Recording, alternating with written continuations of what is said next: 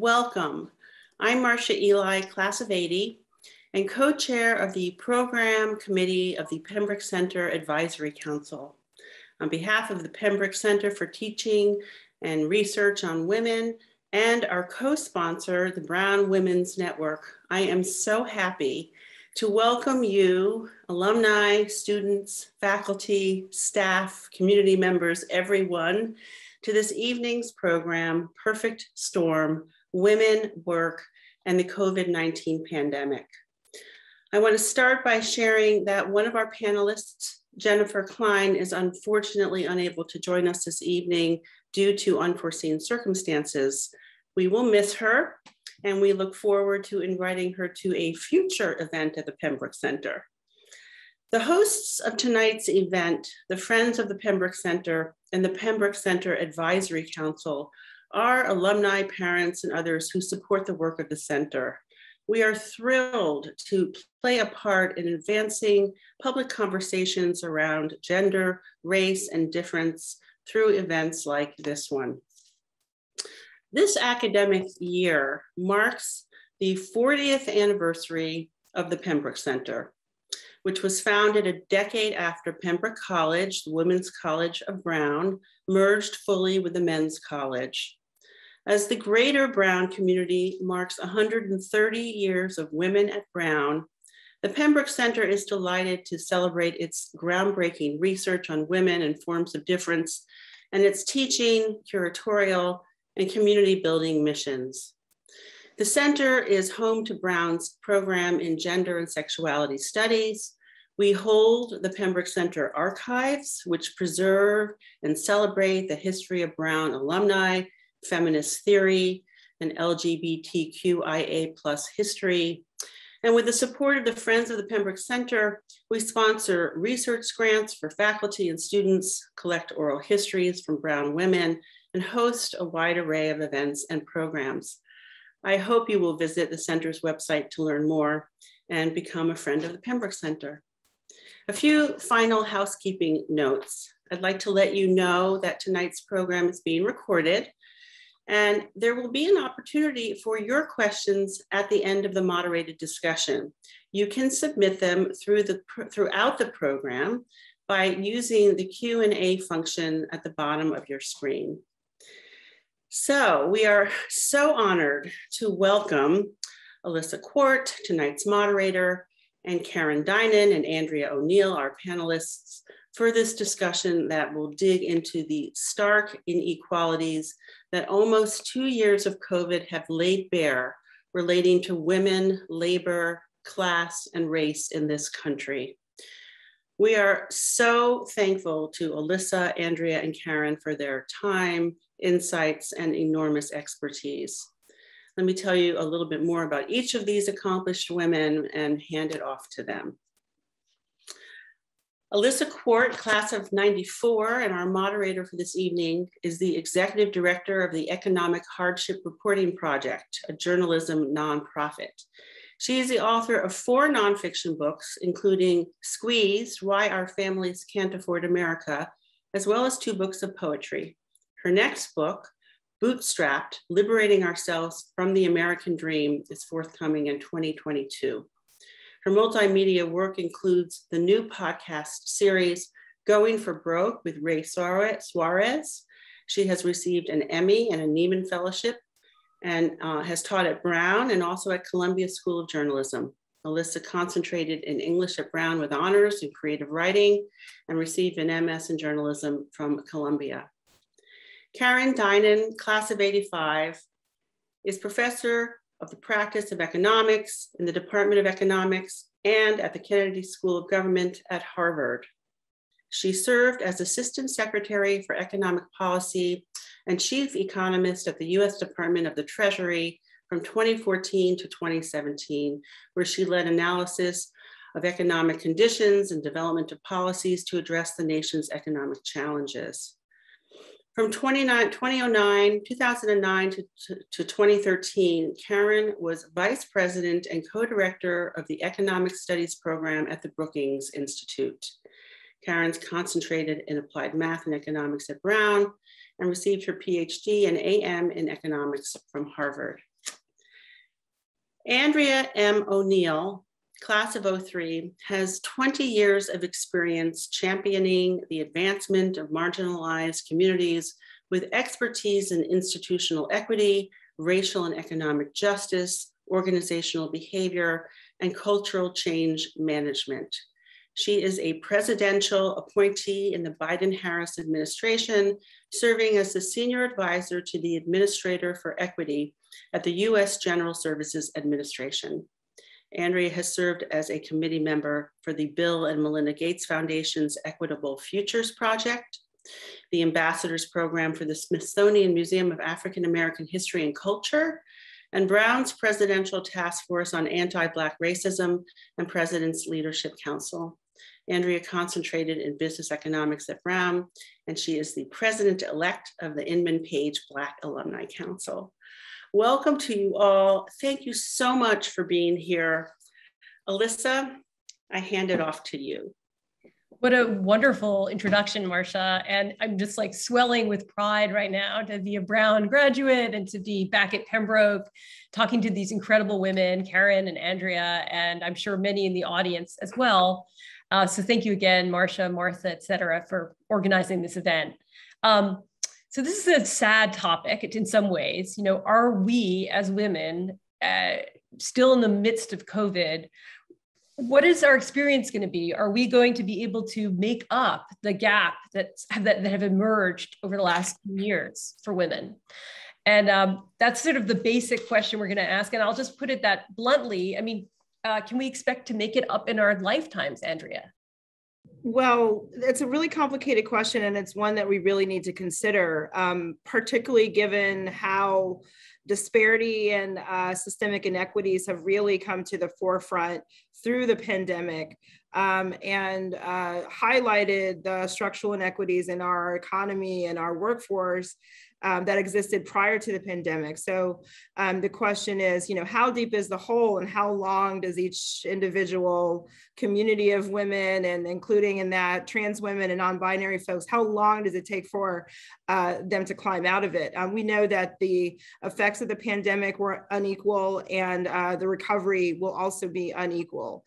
And so the opportunity for resiliency is really, relying on public policy mechanisms, justice coalition of women across race and class to really highlight and spotlight the issues that face our society, and make sure that we're applying the appropriate pressure and levers to the root causes of things that are going to actually help make a recovery possible. So Karen, like, what are your thoughts? Like, you're a trained economist. Like, what does it look like? You know, you see these dire, people love future of work. Now they're like future of misery. Like every study is another. So how do we get out of it? What are we condemned? You know, these are the questions in my mind. Yeah, so first of all, let me just say it's amazing to be here with such a distinguished panel talking about this incredibly important issue. So just, taking a step back, you may have heard this called a she session, in that, as Andrea was saying, women were hit harder, and it's not a mystery what happened. We know that the high contact services sector, leisure, hospitality, health, education, was hit the hardest early in the pandemic. And those jobs tend to be disproportionately filled by women. So, I will say, as time has gone on, the numbers don't kind of look that different for women versus men. But I think the really important point to remember is that we've got 2 million women who are not working now, who were working in February 2020. And when you look at the numbers and try to figure out what's going on, it looks like a lot of women have just stepped out of the labor force, and we don't know exactly all the causes of that. We think it's fear of the virus. We think it's difficulty obtaining childcare. Maybe it's people just living off their saving because they don't want to go back to these high contact jobs, which are more dangerous now given what's going on in terms of the virus, but we don't really know what the future holds for these women. I suspect what we're going to see is it's going to depend on where you are in terms of the kind of income distribution. I think for women higher in the income distribution, we certainly have seen data about parents basically declining promotion, cutting back their hours, stopping their upskilling because they have these additional family responsibilities to shoulder.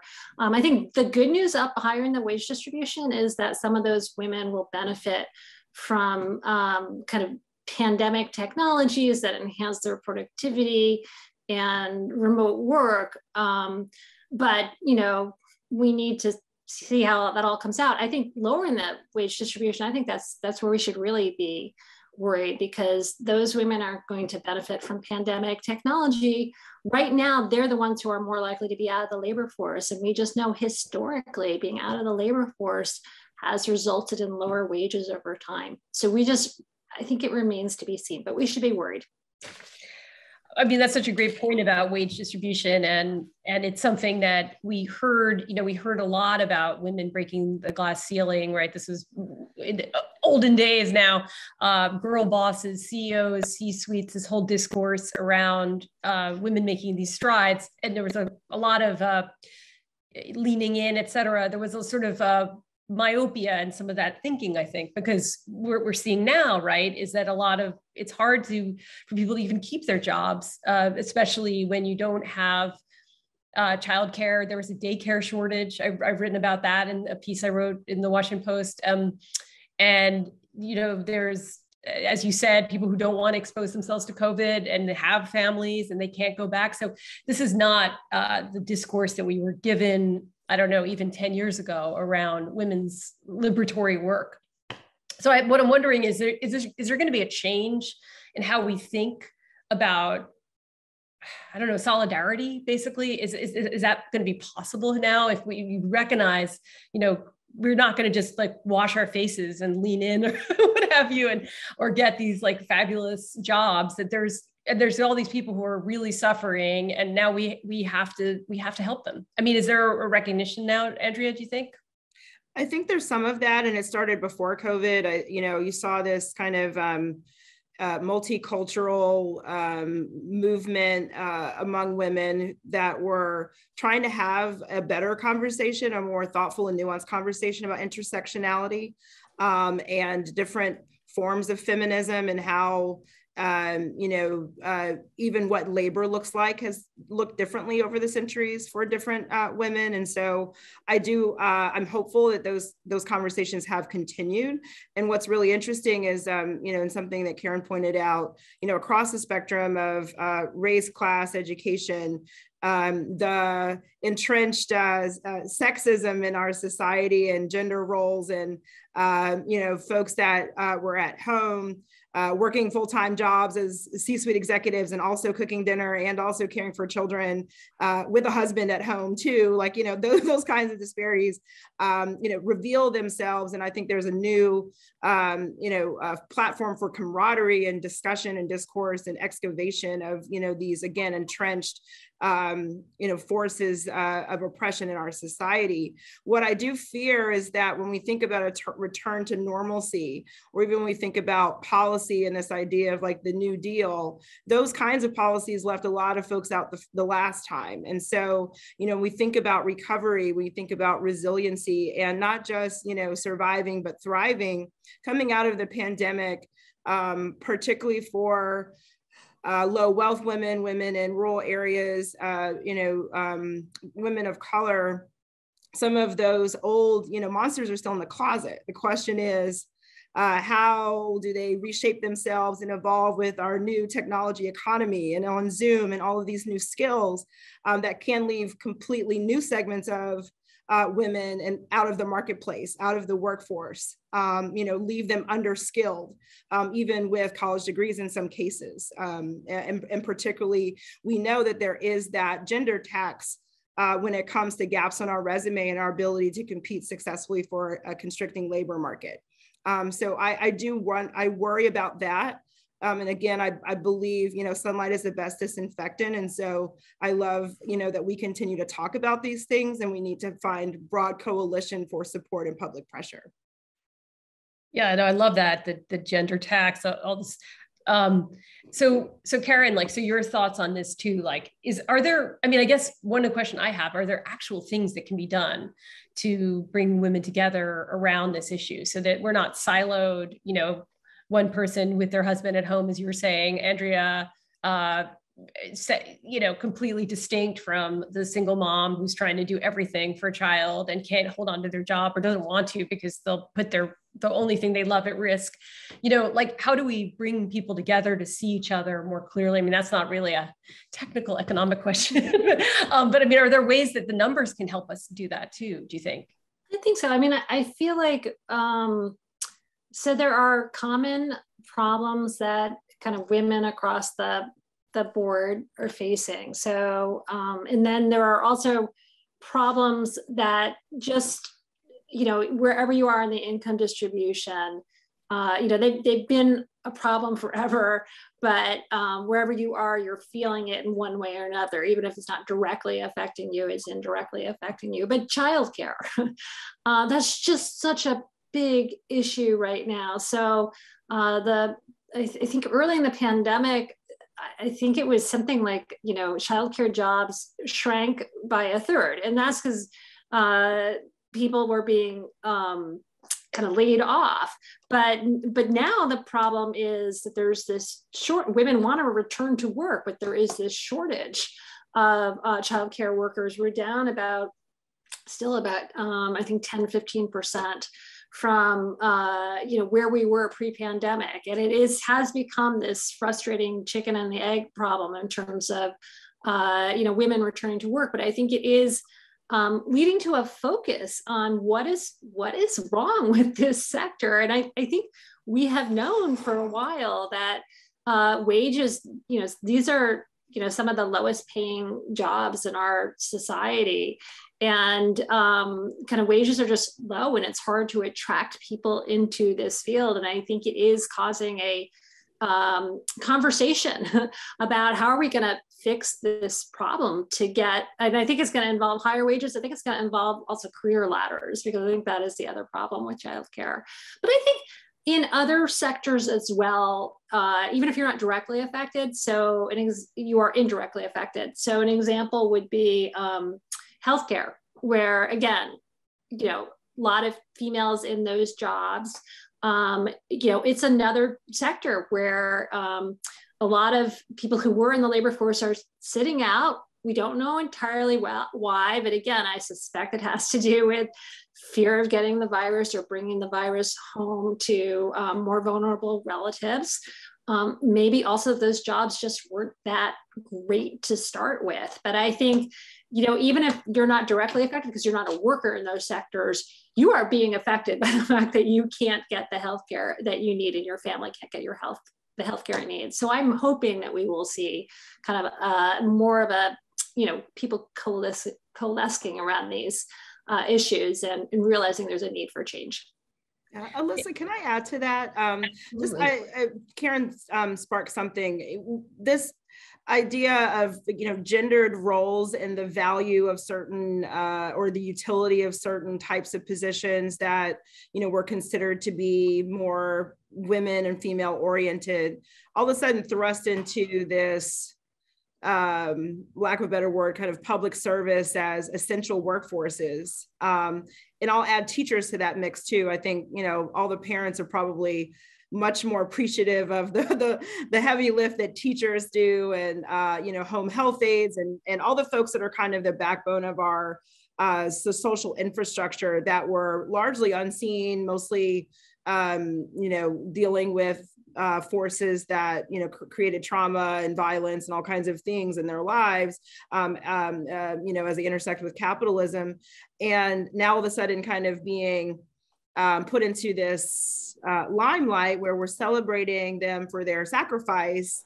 and sometimes with their lives and their mental health and their family, quality of life, but with no additional ancillary support, protection, recovery time, pay, And so again, when we shift back to normalcy, what does that mean? That those folks go back to the shadows without any of the national kind of recognition and care and attention they need to recover from being part of our frontline workforce.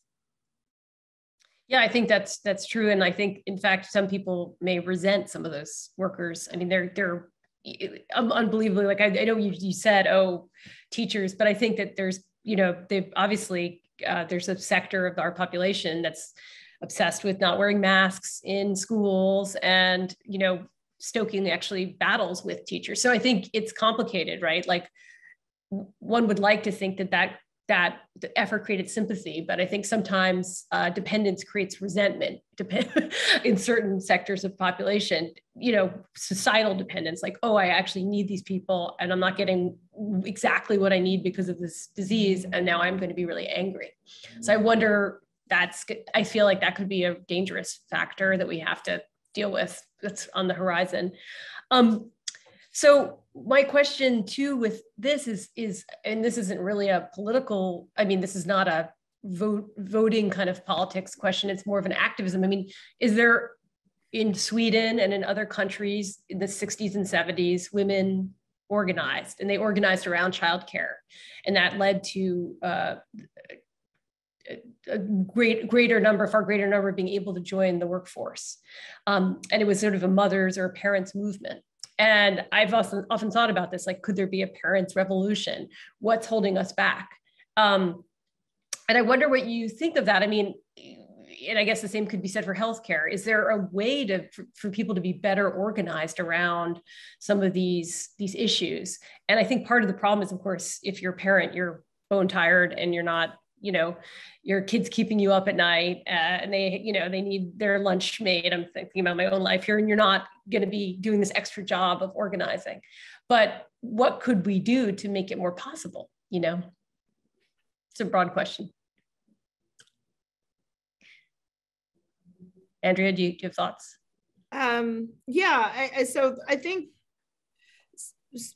it is actually, like, it's evidence-based research that kind of highlights these disparities. So, like, the work that Karen is doing every day, the work that you're doing to, lift up these important topics in media, making sure that we, spotlight where there are these disparities and where we rank kind of relative to other nations on these issues. There's been a lot of public discourse recently about paid family leave, in the rest of the developed world, and how America doesn't have that as kind of a national policy. And so what might that do over time? And there's debate about how to pay for it, how long it's going to take, is it actually an ancillary benefit or a right? All of those kinds of partisan issues that get teased out. But you think about what it actually takes to raise a family, what people need to live on relative to inflation, et cetera. What is the, again, kind of quality of life and ability to generate enough energy to push forward the next generation, and all of those things are, both philosophical and also very, very real and practical as part of our policy fabric, as part of our national identity, as part of our value system, and the things that we coalesce around as Americans, wanting to, live up to its ideals and promises. Can I jump in here? So I was going to go with the evidence-based research too, but then I felt like I would be like talking my own book. So I'm delated, Andrea brought it up, but I do think— We love this aggregated data, Karen. I do think educating people, I mean, so we've had this body of evidence. It's really solid, rigorous evidence, and it's been something that the economics profession has been generating for maybe the last 12, 15 years, but it's been really a revolution. I mean, I think we all, or many of us, have the sense that by having such such large disparities in incomes across groups and such large disparities in opportunity, that's very bad for the social fabric. And I think we all, or many of us, have that sense that that alone is damaging. But what this research shows is it's documenting concretely the benefits really to everyone from kind of addressing these disparities in our society. So this research documents that things like high quality preschool, adequate healthcare, food security, housing security, that these things not only relieve hardship in the moment, that they are something that really benefits poor kids kind of way down the road. I mean, you see it, if you spend money on a poor child or a poor child's family when they're young, when they are adults, we've documented that they're more likely to be in the labor force, that they're more likely to get education, that they're more likely to earn higher wages, that they're less likely to be engaged with the criminal justice system. So those things, that's good for everyone. I mean, it's obviously good for individual economic mobility, but that's going to pay off for society more broadly. First of all, because it will improve, I think, the social fabric. But on top of that, it means more tax revenue coming into the system. It means a higher standard of living in the country as a whole. So I think. So I don't want to sound like the typical economist that the answer to everything is research, but I do feel like helping people kind of understand the payoff is an important complement to the other political forces that are creating an opportunity right now. Yeah, and I wanted to just add, we think about these issues like equal pay, and I think there's a link that we can share out with the audience, but Forbes, highlighted that as an example, based on 2020 earnings data, Black women still have to work an extra 214 days to gain parity with non-Hispanic white male earning levels, right? And so when we think about this, equal pay for equal work conversation, the data and how we disaggregate and how we talk about it is disaggregated based on intersectionality and experience is critically important to us actually, focusing efforts on, again, kind of mitigating the worst of the disparities as we rebuild, as we target root causes for some of our most entrenched and structural inequities at the intersections of race and gender and class. Those things are important to highlight. And then the other maybe point I'll make is we think about, the type of economy we want to live in. And as we have these new emerging, again, workforces and types of technologies that are going to govern probably the next 100 years, who's in those labor forces? How are we upskilling for the future? Are we going to be having the same conversation about what we thought were the top professional service jobs, like we were talking about coal miners, 10 years ago, right? So there are real concerns, and obviously at the margins and in the intersections, those folks are most vulnerable to the most downstream impacts when the economy shifts, and there's tectonic kind of relationship with the economy and our workforce. I think Andrea's making an excellent point to be forward looking at this. I mean, this is my big, when people ask me as an economist, what's my biggest worry? It's that the pandemic is accelerating the trend we'd already seen, which is technology is just benefiting, those people who are in, the knowledge economy, including ourselves. And it's really not, it has not benefited those who are now, I mean, once upon a time they were in manufacturing jobs often, but those jobs have greatly diminished in the last few decades, and now they're in service sector jobs. So I do think part of that, just in terms of that kind of longer term solution, is going to be finding ways to upskill people, whether it's through more access to certain forms of higher education, or just kind of better training and other things that we can do for people. I think also one thing I saw when I was working my last book, Squeezed, was that a lot of the programs that are training programs are not free, that people take on educational debt, they take on apprenticeship programs, certificate programs, some of them are for profit. And so, I mean, that's something I was wondering. I mean, now we're discussing college debt, right? And the end of the moratorium around that.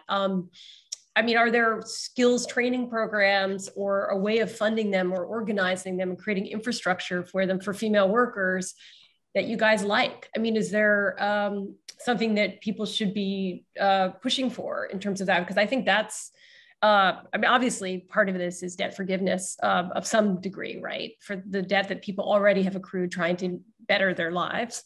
But is there something for the future? Karen, Andrea, either one. So I worked on, I worked on student loan debt when I was at the Treasury Department. It's a really important issue.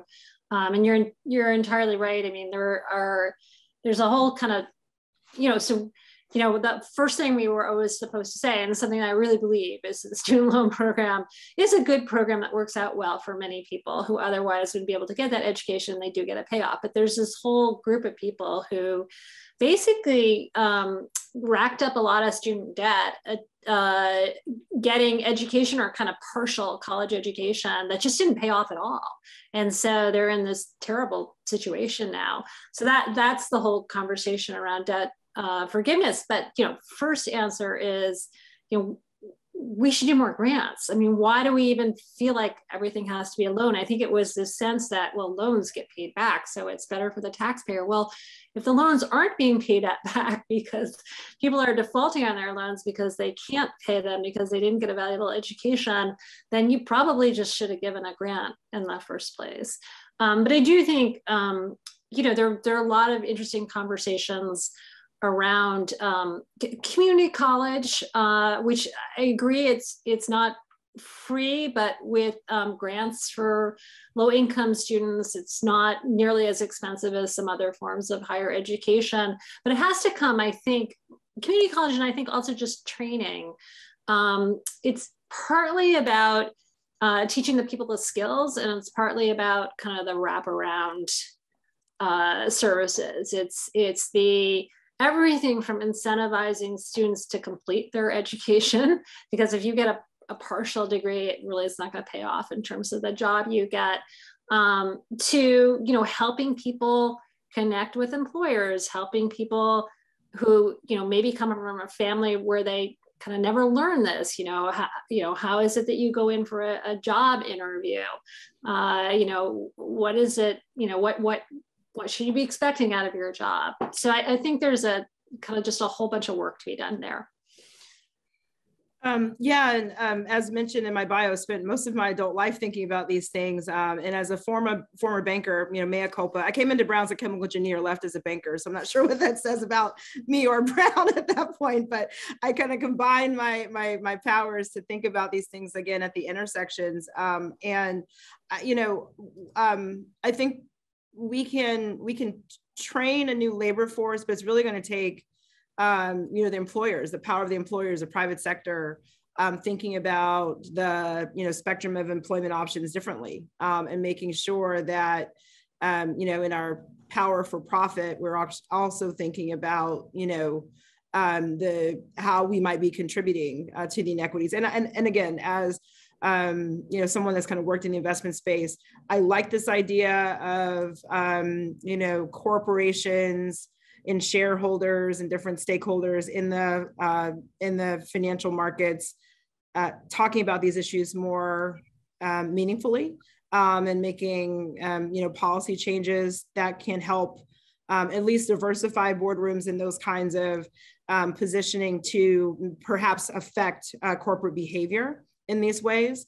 Working with the Bill and Melinda Gates Foundation on the Equitable Futures Project, one of the things we were looking at is structural under and unemployment for low income and youth of color, and what are their pathways? What kinds of messaging are they getting about what their options are, even from middle school? What kind of signaling about the jobs that are available in their communities.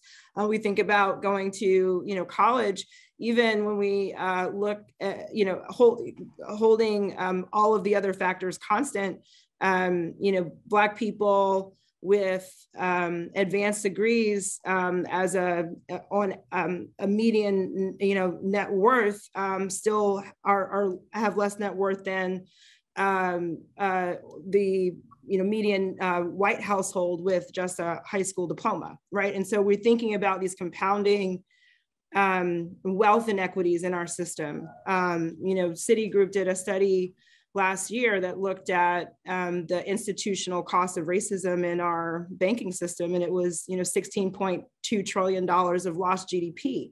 So to the point that we may not directly feel the effects of these things, they drag down our entire system. They drag down the potential of generations of people. And that only compounds when we think about intersections of gender and race and class. And so I think it's critically important that we, as an example, we think about things related to the financial markets, or the pandemic was great for a lot of reasons for certain sectors of our society.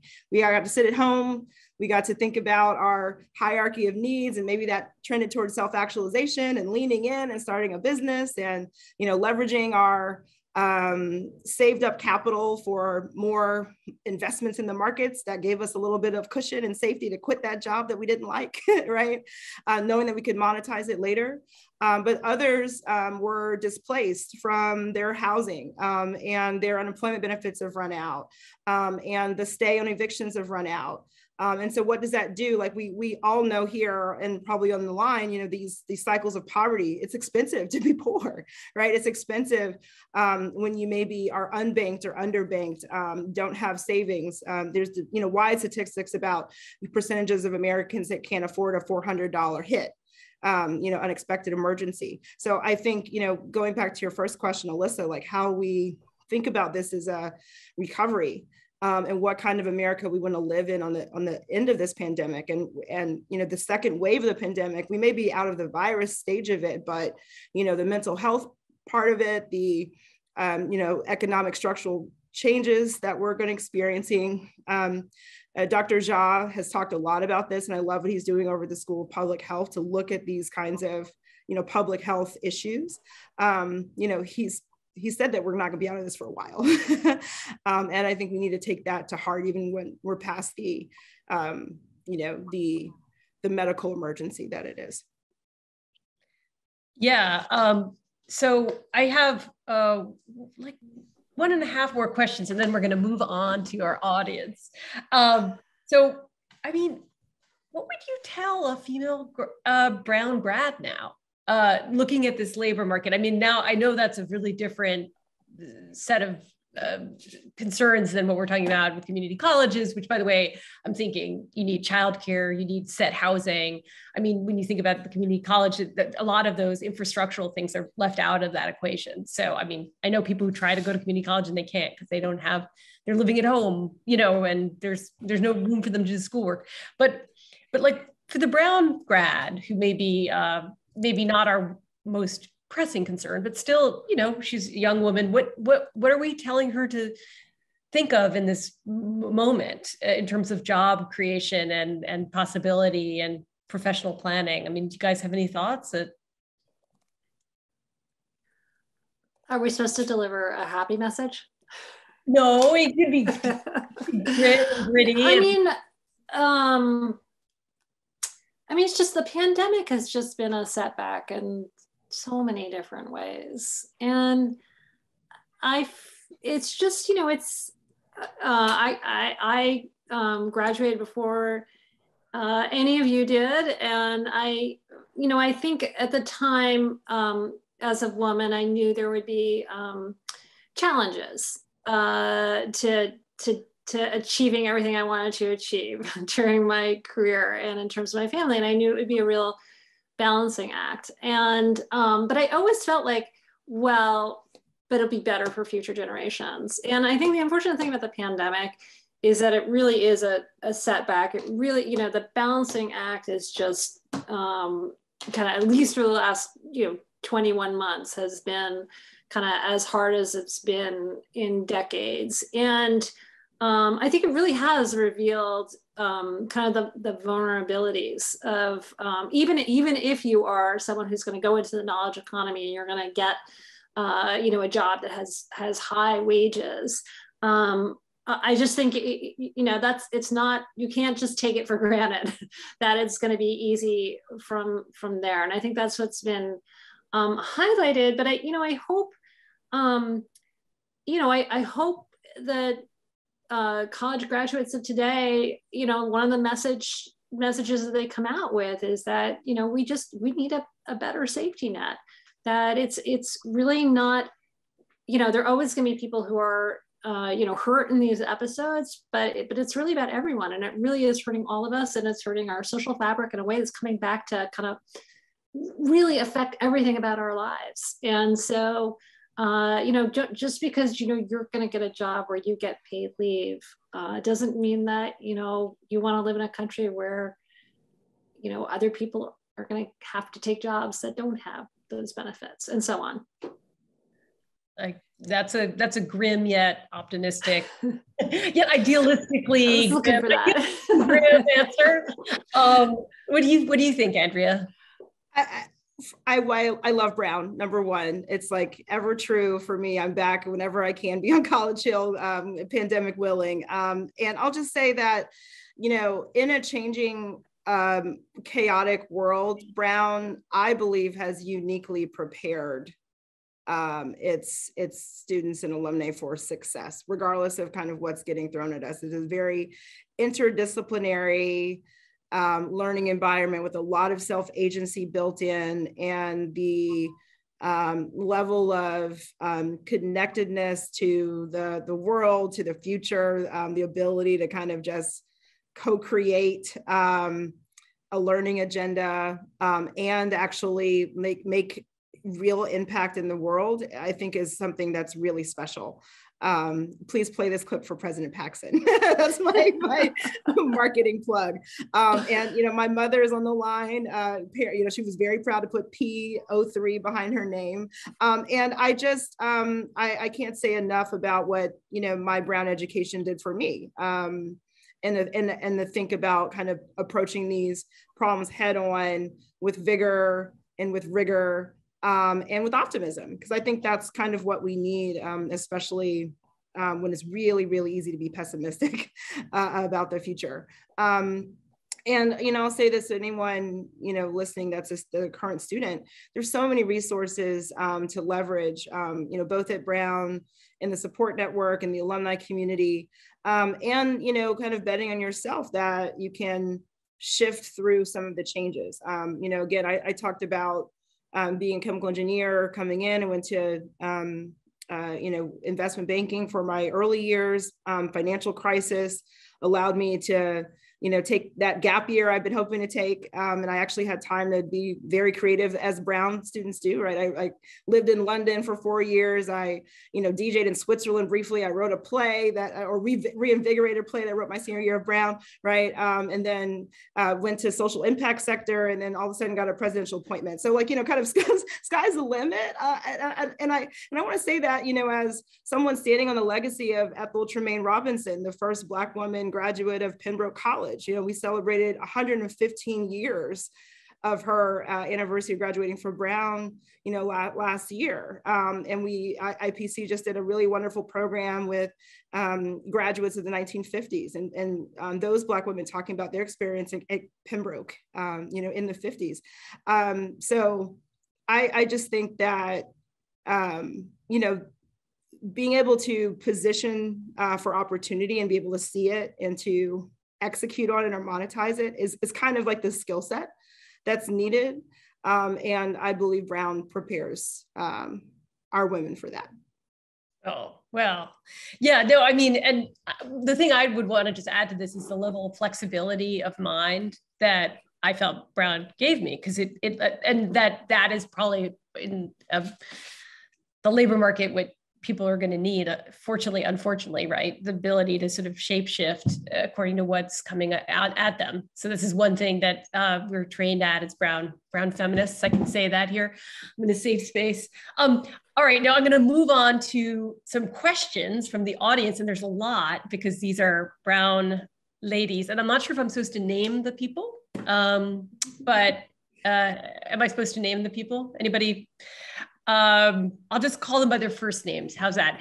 Kim asks, what does this look like outside of our usual Brunonian white collar scope, women in work, COVID impacts for blue collar women of color? Okay, I feel like we have answered that. If there's a part of this question that seems, I think we have answered that. I'm gonna just keep going here. This is interesting. There's a small subset of Americans who are against paid family leave, childcare. Do you have a sense of what's driving this behavior, given the societal benefits of these issues? And I was going to ask about this sort of Overton window we have for paid leave. We're seeing it right now, Joe Manchin pushing back, whatever.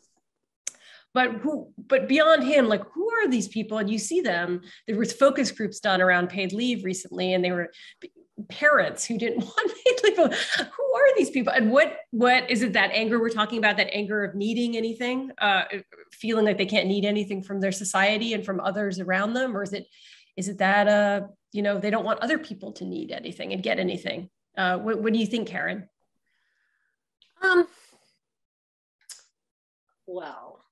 So I think it's probably a couple things. And this is based on kind of what I learned when I was actively engaged in the policy world in the Obama administration. And so first of all, there's a whole set of people who hate the idea of anything that's a mandate. So that's not the paid leave, that's program that's being proposed right now where the government would put in money. But one solution to paid leave, which other countries use, which is just firms have to provide paid leave. So I think it's partly that some people just really object to things that are government mandates. I also just think there are people who just don't, and this is a variation on that theme, who just don't like the idea of big government. I mean, we've seen, and it's not a new thing. We saw this during the, right after the financial crisis, and we were trying to push money to the hardest hit states. Not all the states used the money that was given to them, and some of them were deeply, they were the hardest hit ones in terms of the number of foreclosures and amount of job loss, and they weren't using this extra amount of money. And I'm not sure why, but one hypothesis was that they just didn't kind of like this idea of kind of having, a big government housing agency dispensing all this money. We've seen it also healthcare, ACA, expansion of Medicaid, where, the states will receive money from the federal government to expand Medicaid, and not all states have taken the government up on that. So I do think it is just, it is views about kind of role of government.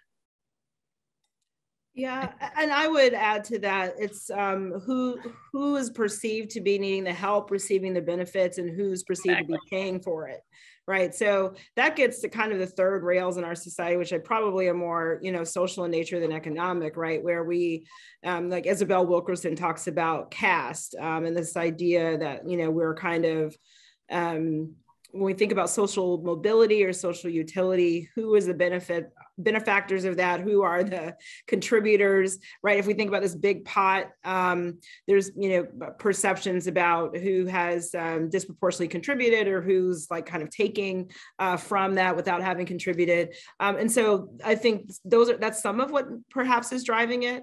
And then it gets back to, again, perhaps, this rugged individualism that is quite, violent as a society in some ways, where we are meant to just, go it alone off the rough side of the mountain and not ask any additional benefits, because that's kind of, how the forebears did it or whatever.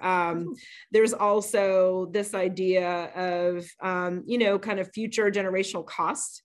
And you see that kind of coming up with the debt ceiling conversations, et cetera, kind of like, what are we burdening our children with?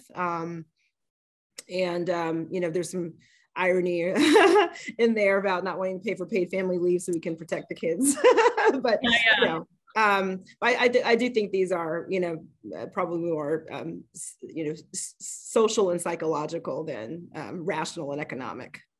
Can I just say one more thing, which again, I'm going to go back to selling my book as an economist, but this is really why this. Karen, what's your book? What's your book? No, I don't have a book. I just meant generally. I just meant, there's this body of research that shows that you should think about this spending on social programs, or at least some social programs, some of the best social programs, have a payoff for everyone. That's why it's just so important. It's an investment, just like investing in infrastructure, which everyone loves infrastructure. It's an investment for the country. It's certainly not about providing some sort of, crutch in the moment, but it's not just about relieving hardship in the moment. It is, it's an investment that benefits everyone. But this is why I just think, just one of the really important messages to get across is that this is like evidence-based, kind of benefits everyone. I think a lot of it's a branding problem too. Like it's what you're saying. Like if we said this is a, low risk, high yield investment, like we have to start using it. And I thought, human infrastructure was good, but there's more to this. Like we could start sort of monetizing the language we're using around some of this. I was talking to a reporter recently, and he was asking me why it's taken the conversation in Washington so long to pick up on this idea. And we're there, it's there now, but I think partly it is, this research gets done by, we would say, microeconomists, people who study kind of poor children and their families. But it's like the argument itself is like what we call a macro argument. It's good for everybody. But the problem is within economics, we've got groups of people who don't spend enough time talking about how we can brand things together. So. Oh yeah, like let me help. But that's what I'm. Karen, I'm just happy we got past trickle down. Yeah. Well, but I think that's part of why we have to tell these stories, and the Norman Lear Center calls them hybrid narratives that are half sociological or economic and very human. And good politicians all understand this, but I think it's really important maybe to pair. I'm just thinking structurally, economists with humanities types who can kind of storify their data. I absolutely think that's right. There's been a set of books that have been coming out that have helped, have done exactly that, but without telling that human story, without creating that narrative. It all seems like pretty boring statistics, puts you to sleep. Mm-hmm. And also I will say that, if you're talking about people who are experiencing hardship in this country, it's never just, you can never boil it down to a couple of numbers. It's always more complicated than that. So it's nice we have these kind of clean, results and simple models, but you need that. Yeah. So I have a few more questions here. One is from Amy Sohn, who I've known for many years, a writer. How would investment in the care economy change all this in Build Back Better or elsewhere?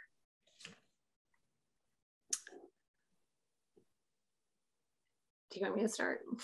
Yeah, I'll defer to the economist and I can add in. Yeah, so we don't know where Build Back Better is going to come out, but certainly, exactly what's going to be in it when it finally passes. But there are provisions that are kind of quite important, and some of them are about the longer term payoff. So high quality pre-K expansion, that's been demonstrated to have kind of beneficial effects for children through adulthood. But, things like more funding for childcare, like the money that's in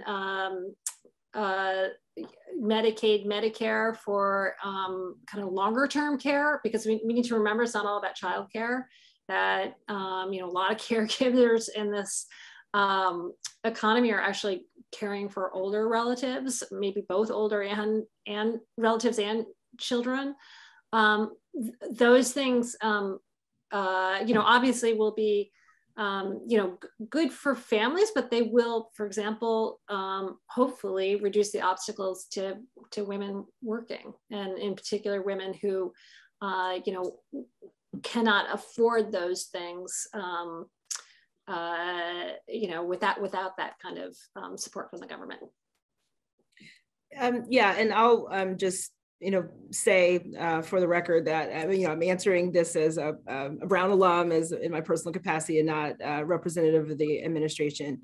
The Build Back Better plan and other kinds of, you know, policy objectives that are currently, you know, being mulled over, including the, you know, first ever White House gender policy strategy, national strategy on gender equity and equality, that really centers again at these intersections that we've been talking about all evening, is a conceptual, you know, reshaping of how we think about caring for different members of our society, and the kinds of long-term investments that we're making to close those gaps that have been dragging down GDP, that have been creating over time. I mean, we talked about with, you know, the pandemic, and even maybe, you know, a decade or so ago when we were debating about the Affordable Care Act, you know, the kind of cycles of poverty and despair that people get in that now need additional ancillary benefits that keep them out of the workforce long term, that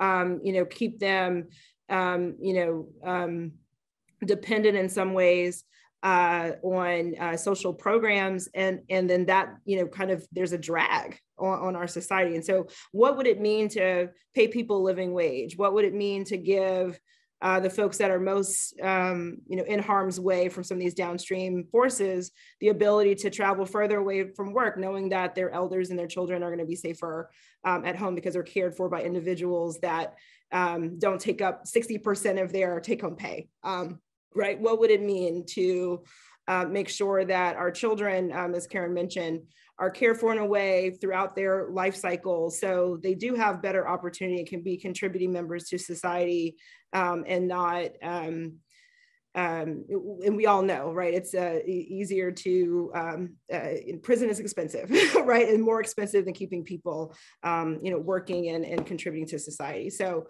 you know, I think all of these kinds of, you know, narratives, and by the way, right, when we think about infrastructure, human infrastructure is part of it. And these kinds of rescue programs have been going on for the private sector for a long time, right? Have been part of the regeneration of the American economy for a long time. And so we, you know, I think it's important that where we are with what we know now and the data at our disposal, we make some different policy decisions that can really help influence and buttress the people that have been, you know, structurally helping our society along, but haven't gotten any of the ancillary benefits over multiple generations of economic success. Great. Well said, Andrea. I have only time for one more question, and this one is delicious. How could we get more men engaged in this issue? Yes, I often see these seminars aimed at women talking about childcare and COVID and targeting us basically. And this is something that comes up a lot, right? You go to an event on parenting and the majority of the people, you know, like a intellectual event on parenting or reading around a study. Do you guys have any thoughts on that? Like, how do we take the stigma out, or do outreach to men who might actually maybe shame men into being more interested in these topics? Any thoughts? Well, I guess I'm kind of hopeful that this episode, we will see more men engaged on this issue. I remember the first place I worked, it didn't have as good policies around having kids as it could have had. But what made the difference was that suddenly when men wanted to start taking paternity leave, when they started wanting flexible schedules, that's suddenly when this became the institutional norm. And I will tell you that a lot of the data I've seen regarding child care responsibilities and kind of compromises people have made with their careers over the pandemic have suggested that men are also, I think it's fair to say that women, I've seen data suggesting women have shouldered more of those responsibilities, but that there have been compromises that men have had to make too. And the data are showing that it's not just women, it's men who want, looking ahead, jobs with more flexibility and jobs that allow for a greater work-life balance. So I'm hoping, I'm hopeful that will bring more men into the conversation.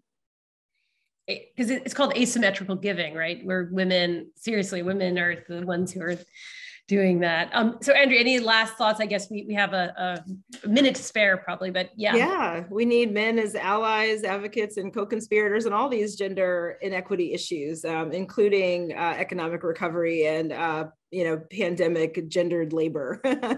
I think it's the same conversation we were having about raising responsible boys and making sure that they, grow up with value systems that, not just honor the women in their lives, but think about, the conceptual reality and what it means to be a man that is in support of, true gender equity and equality.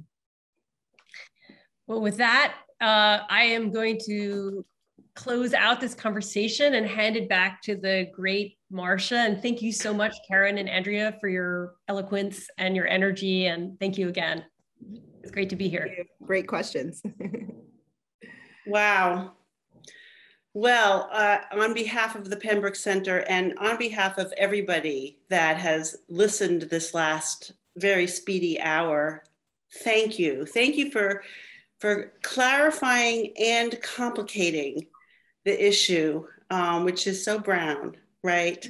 And also for not only helping us understand what's going on, but also explore how we can affect change. Thank you. It was a magnificent conversation. I also want to express gratitude to the Pembroke Center Advisory Council and especially to the program committee and my co-chair, Ryan Grubbs, for making this event possible. And finally, our thanks go out to the Brown Women's Network for their co-sponsorship and collaboration. And thank all of you for coming tonight. I hope that in the new year, you will keep a lookout for more events as we continue to celebrate 130 years of women at Brown and the 40th anniversary of the Pembroke Center. Again, Alissa, Karen, Andrea, thank you so much. It was a marvelous conversation. Everyone have a great night. Good night. Good night. Good night. Thank you. Thank you. Ever true.